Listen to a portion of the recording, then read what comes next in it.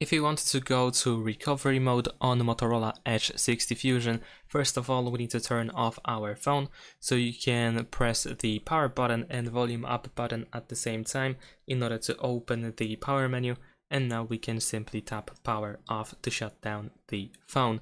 Once the phone is completely off, what you need to do is press and hold the power button and volume down button until you are in the fast boot mode.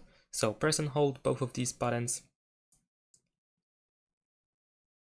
And now we can release both buttons. We are now in the fast boot mode, and over here we need to keep pressing volume up or down in order to find the recovery mode, and then confirm your choice by pressing the power button. After that, the phone will quickly restart, and soon we will see a dead Android logo with no command text.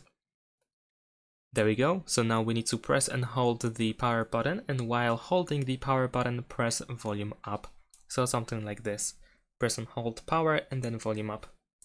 As you can see, right now we are in the Android recovery mode.